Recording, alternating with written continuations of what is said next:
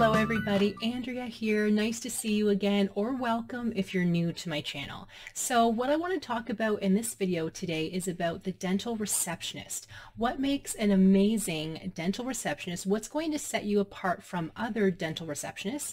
And what is expected of you? So I first became a dental receptionist when I was 19. I wanted to work as a dental assistant, but at the time that dental office needed a little bit of both. So they needed a dental receptionist and a dental assistant as well.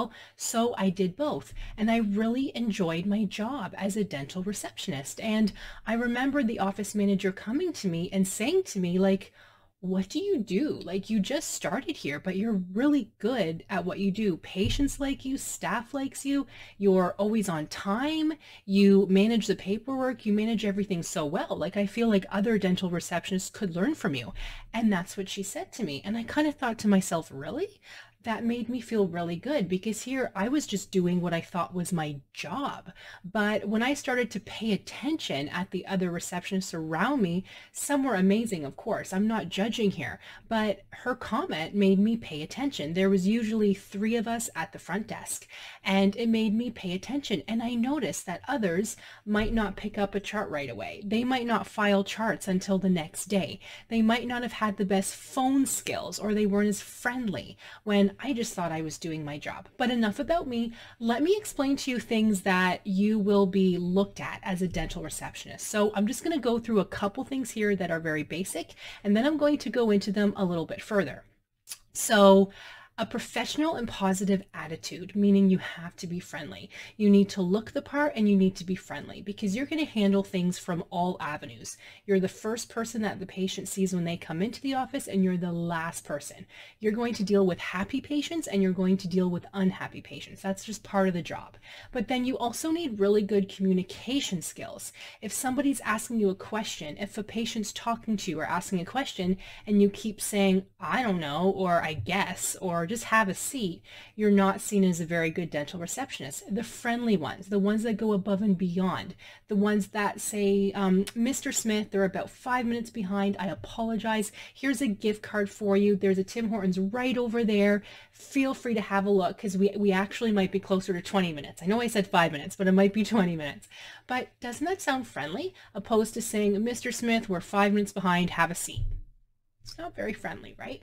You need to have outstanding customer service, both in your communication skills, but also how you handle charts, insurance, making phone calls, checking up with appointments, reminding of appointments, maybe collecting a balance because there's a balance on the patient's file, outstanding customer service.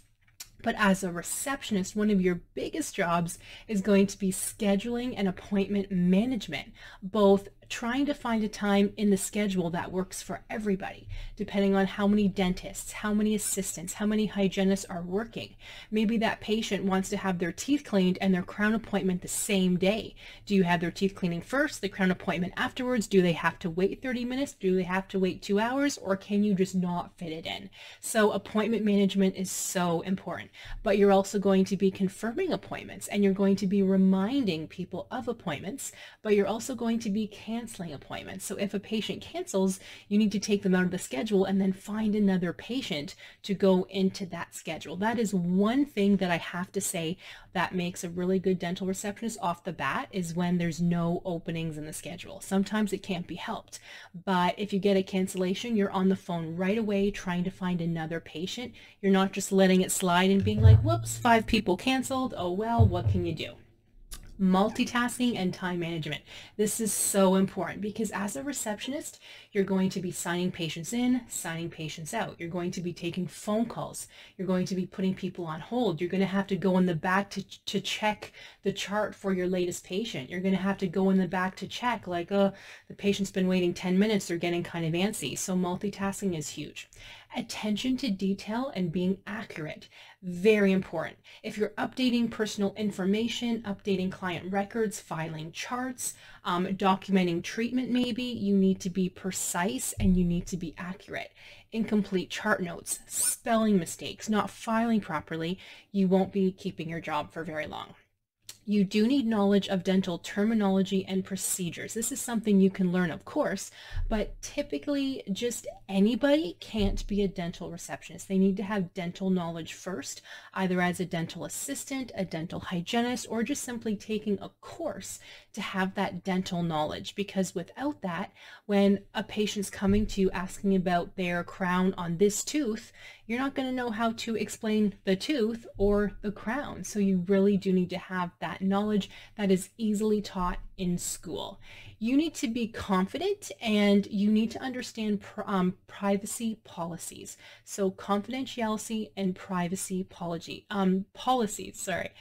both in written and digital. So if you're emailing a newsletter to patients, you need to make sure that every patient can't see every patient's email address. It has to be done in such a way as a blind carbon copy or in a newsletter mailing list somehow, so you're not just sharing all of those email addresses with everybody else. This is huge, and this mistake does happen, and it's reason for dismissal, if not legal action. So you need to understand privacy and confidentiality policies.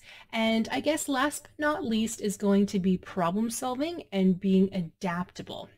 So if your shift is 9 to 5, you'll probably have to come in 8:30 and stay till 5:30. What if that last patient of the day is 20 minutes late? If they're 20 minutes late, it means their appointment is probably going to be 20 minutes longer. So if you're staying till the end of the day, your day end procedures can't start until all of the codes are put through and that last appointment is done. So you have to be adaptable and you have to be okay with that. You can't just take a break every 10 minutes. You know, there are things to do at the front, so important, and a dental receptionist is absolutely the backbone of the office. I think every staff member is in one way or another. The dentist, the dental assistant, the dental hygienist, the dental receptionist. But I can tell you right now, I've been in offices where if the dental receptionist calls in sick, we're all like, I don't want to do that job because it's hard. You have to multitask, you have to do so much. And you know, us as either a dental assistant, a dental hygienist, or a dentist, we just love being able to pass the chart to you and say, take care of it. Take care of the payment, the billing, the booking, sending to insurance, go for it.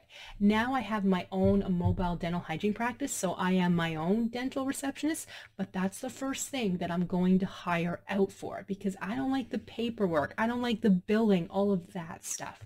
So we definitely need dental receptionists. If you need help, or if you're starting to work in a dental office but you feel kind of clueless of where to start and what's expected of you, I do have a full dental receptionist e-course.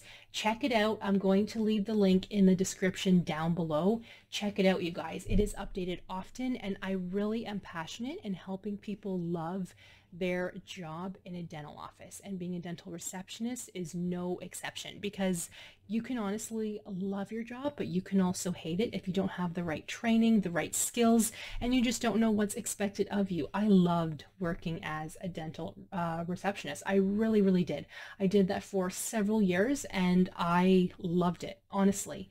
It's nice to have that power. You can multitask and people really appreciate you, but you can also get lazy fast and then not be a very good dental receptionist. So let me help you guys. Thank you for watching the video. I hope this did help. Please click like if you haven't already. That does help me and my channel a lot, so I really appreciate it. Thank you guys for watching. Comment if you have any questions, and I'll see you in the next one.